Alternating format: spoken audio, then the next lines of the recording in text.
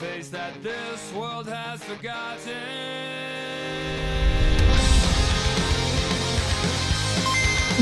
What is up, guys, and welcome of course to another episode of Who Was Really Better. And this time we're looking upon the two grass and flying Pokemon, which is a very unique typing actually. Only been introduced of course yet again in this generation, being generation 7. But yeah, Tropius versus JUMPLUFF. Very cool matchup. JUMPLUFF of course been introduced generation 2 and Tropius followed thereafter generation 3. Tropius has been one of my favorite Pokemon of all times actually due to the introduction and being of course a dinosaur. It definitely helps. And JUMPLUFF as a whole, definitely one of my favorite Pokemon generation 2. Was tough to use in that generation, but it got a lot of buffs since then, and its viability is definitely up there. Together with Tropius actually, these two were introduced as one of the worst Pokemon in their generations, but due to of course how the generation has passed, they have getting more viability onto them, and we're going to discuss here today which one of these I think really are better. So we're going to go over their stat, ability, and move pool and see of course which one is best. So before we do anything else, we're really going to talk about the typing, because the typing itself is known as possibly one of the worst typing combinations in the game. Mainly because both grass and flying are bad defensively, and combined, well, they start a shit show that really is, well, affecting their viability as of this day. Now, we only have, I do believe, like 4 Pokemon that have this typing, but of course the JUMPLUFF series of Pokemon with of course Hoppip, Skiploom, and then we got Tropius. Shaymin and Rowlet also have this, but Shaymin, due to its rather strong speeds here, is not as well affected by it. It is definitely weak due to it, but its viability is not necessarily affected due to superior move pool and clearly stats. And of course Rowlet did drop their secondary typing for Ghost, which I believe is a very smart move, because as a whole, and sadly, this typing is terrible and it's no way really working around it. So subjectively, if you look in their stats, also just a rough down. There is nothing wrong with their stats. It's the typing that does keep them down in their tier that they are in today. But with that said though, they have a lot more viability going on to them, but we're going to go over the typing combination itself just to get a clear indication of why it's so bad. Now, we are immune since we're flying, we're immune to ground, we're strongly resist grass, which is always nice. And then we resist fighting and water. Definitely believe that Keldeo and Poliwrath have a rough time, naturally, but as a whole here, there really aren't that many resistances, and even it's so, the combination itself does open it up for a lot of weaknesses. We are now weak to fire, flying, poison, rock, and of course ice. Very weak to ice even.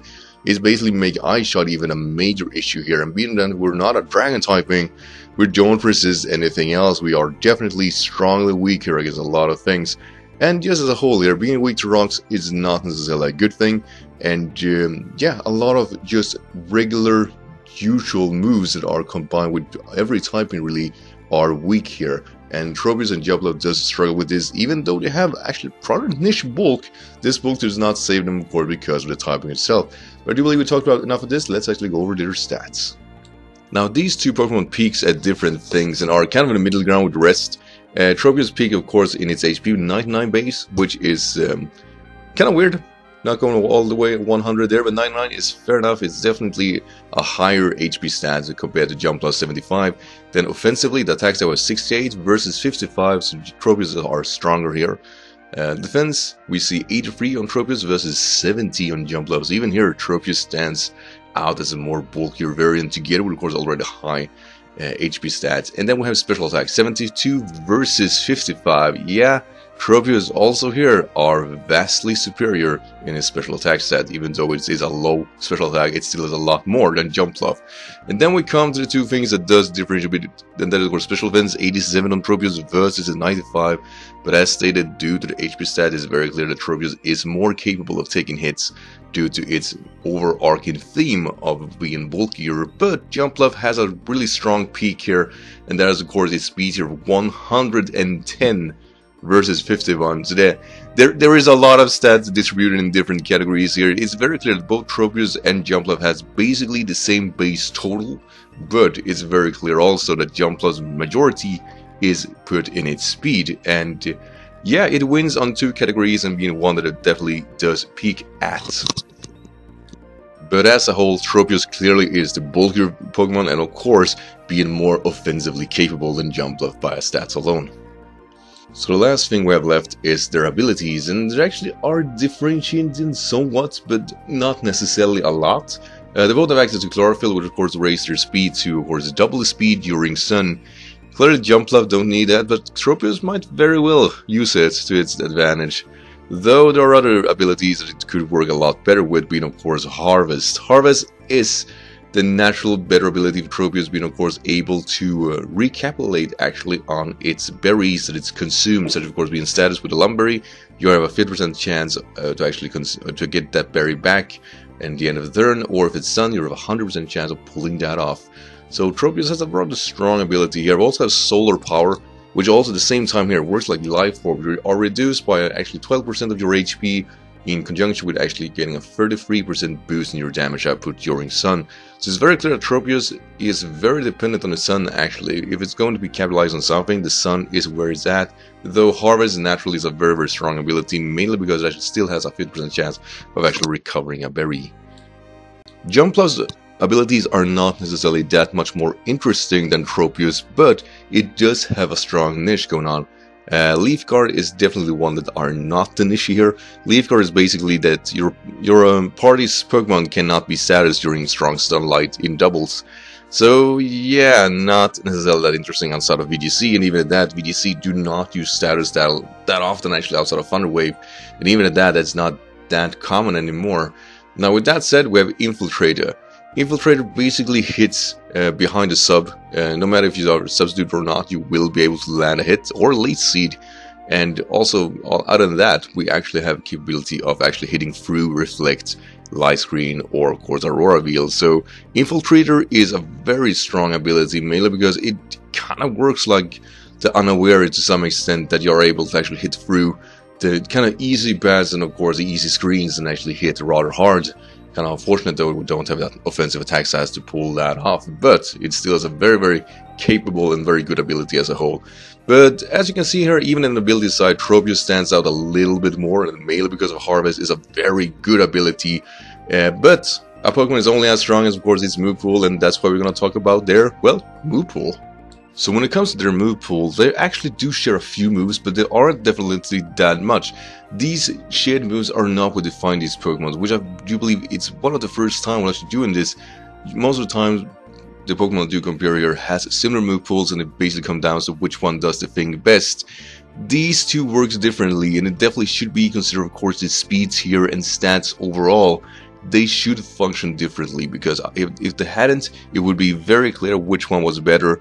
And it would basically be around which one performs a certain role the best. But we are actually comparing two different roles here, and it becomes a much more interesting comparison due to that. So first of all, we're going to of course mention what they do share. The Pokemon actually do the likes of Leech Seed, we have setup moves in Sword stats, we have Recovery and Stasis, and we have the Grass stabs and of course Solar Beam and Energy Ball. They actually don't share Flying stats, which is great outside of Gust. But yeah, that's pretty much where it all ends. And we're going to actually go over JUMPLUFF stats first, or it's not stats, but move pool. Hey, stats were already compared that already. But move pool, which is one of the more interesting one actually in the meta, consider of course what this Pokemon is. Because JUMPLUFF is very flexible as a Pokemon as a whole.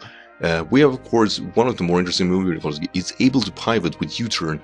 And that's a very strong move for it. Out of that we have Memento, which is now with C Memento a very good ability to be able to actually capitalize on. And Memento of course reduces the stats of its opposing Pokemons, and you pass your on to the next opponent or the next party member. With C Memento you're able to actually recover that Pokemon too. So having a strong speed here, that's kind of sweet actually. We also have Cutting Guard, which raises your defense by 3.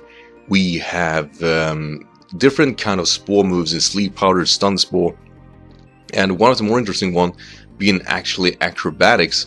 Acrobatics as a whole might not look the part, but being that we are speedier, we're able to infiltrate, we're able to substitute, we're able to reduce our HP kind of nicely due to being faster than most opponents.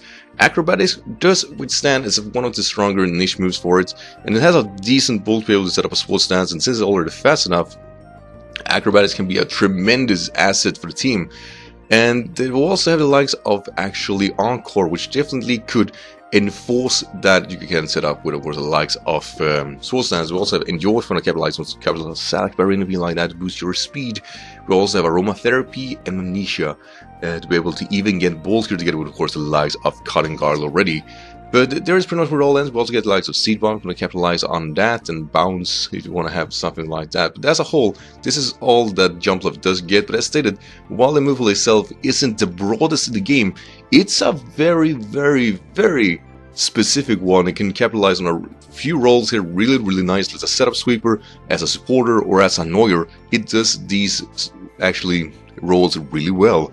And it's really unfortunate that it is a flying grass typing, because this combination of moves is more annoying than you might think. Tropius move pool is a very strange one, because we have a lot of moves. All of them are not viable, but all of them could be worked into a niche.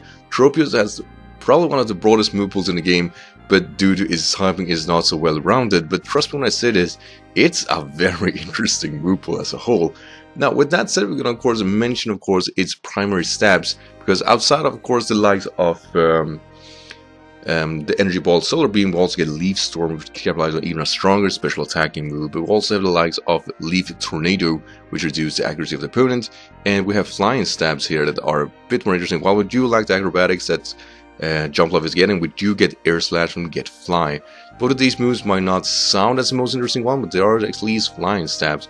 What I forgot to say, Hail, is that we get Natural Gift from this Pokemon. And Natural Gift might not sound that interesting as a whole, but due to Harvest, we are able to actually get back our Berry.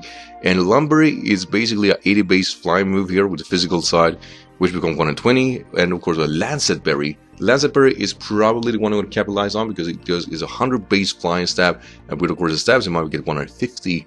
So it's a very strong move, and we're able to recover that berry. And if your of course HP is pushed down to the limit, you get a 2 raise in your critical hit ratio, which is very interesting. We also have on the supporting side with the likes of Whirlwind, and we got Bestow, which basically is you can pass your berry to your opponent if you want to capitalize on that, of course. Other than that, we have actually Roost, which outside of course the Zaces, Roost actually does make sure that you lose your flying typing, which could be very good actually, because it means that you lose a few of your weaknesses. In exchange for getting a few more, definitely would also get a few more resistances, because grass typing does resist a few more things that are definitely kind of nice, and not being able to Roost and get hit by Earthquake and be resistant to that, yeah, that's kind of sweet actually. We also have in setup moves to have Curse, but that's not the most important one. The most important one is Dragon Dance. Dragon Dance basically pushes the boundaries of what this Pokemon really can be, because it is naturally slower, clearly. But being able to set up 1 or 2 Dragon Dances ensures that your Roost will make sure that you are faster and can defensively. Since your Arlene are that naturally bulky, you can capitalize on that really naturally, and that's really good. That's one of the best things about Tropius, is that when it's able to actually outspeed things, it becomes impossible to kill. We also have Tailwind, and we have one of the strongest, of course, physical grass moves to be in Leaf Blade, which is only pushing the boundaries of what Tropius really can be. We also have a filler move in like Earthquake, which definitely does help this Pokemon quite a lot. It's very clear that Tropius could physically become much more interesting than Jumpluff, because it has a lot of filler moves that does work around. We also have Dragon Pulse you want to capitalize on that. We have Outrage you want to capitalize on that too. And if you want to have it a more defensive side, we actually have the likes of Defog to be able to of course capitalize of getting away the hazards. But as a whole, I would say the Dragon Dance set is what makes Tropius a much more interesting Pokemon here as a whole. And it's very clear that it can do a heavy amount of damage output. We also have, I should mention, Body Slam and Steel when we capitalize on that, but trust me, they are not interesting for this dialogue, because it's very clear that you want to capitalize on the natural gifts to be able to do massive amount of damage. So with all this said, it is very clear that Jumpluff is functional turn 1 and is able to set up really nicely. It does have a supportive side with Encore, U-turn with pivoting. It is a very strong Pokemon as a whole, and can become quite annoying if you can't hit it. Tropius on the other side, bulkier, more offensively capable, and actually due to proper setup moves can become really scary a few turns in. And of course with a broader move pool, it does deal well with a lot of matchup naturally, actually. And together with of course its defensive capabilities, it is also defensively more capable than Jumpluff. So everything points that of course Tropius should be deemed the superior one here, because as a whole, Tropius is vastly superior in every category here, besides one. And this is sadly what it all gonna boils down to. The speed here does ensure that Jumpluff is good turn 1. And while it doesn't sound like a big thing, we still are, and I really can't stress this enough, of terrible typing. Tropius, while exceptional in so many ways, and so good, and definitely, like I stated before, one of my favorite Pokemon of all time, I can't deny this very fact. It has a terrible typing. It is not necessarily able to set up all the time. Jumpluff can work around this function turn 1 as long as there is an ice shot on the field or a possible Scarfer. Jumpluff is fast enough to ruin a team naturally. Tropius does not have that, and together with, of course, being that it's slow and has a lot of weaknesses, it is, while bulky, not able to take that many hits due to most of things does hurt it super effectively. And since they're both weak to rocks, it's very clear, sadly, that while Tropius has more stamina, more bulk, more offensive prowess, Jumpluff can perform its role naturally, and this is something that sadly Tropius can naturally do. While it does win most of the matchup, if they have luck to, if it is able to set up, it is the stronger mon here, but as a whole, Jumpluff must win this matchup, and it all boils down to that it is speedy enough to avoid possible issues. I won't deny it though, I really wanted Tropius to win this one, mainly because it is so incredible in so many ways, but it all boils down to functions and the typing, and this typing combination is the same as ice basically. That is that speed or ice typing is usually what makes it viable. Had it been slow, it would defensively become incapable of doing anything, and they fall in the same category. And when it boils down to it, it's basically the Jumpluff is speedy enough to avoid possible issues, while Tropius will always face them. And it's unfortunate, because Tropius is an incredible Pokemon, but so clearly is Jumpluff. And while it isn't the most niche Pokemon in this kind of environment, it is still a very capable one at that. That said though, are you able to set up with Tropius? It is a tremendous threat. It is so hard to deal with. If you can't outspeed it, you can't win against it basically, outside of course possible Ice Shot. It is bulky enough to pull off a few of these certain roles, but it needs to set up. Jumpluff simply didn't need it, and that's why it wins this matchup basically. So with that said guys, what do you guys think of these two Pokemon? Do you think it was fair here? I definitely think I oversold Tropius to some extent there, just because I love it so much. So with that said guys, join us next week where we're gonna look upon these apes.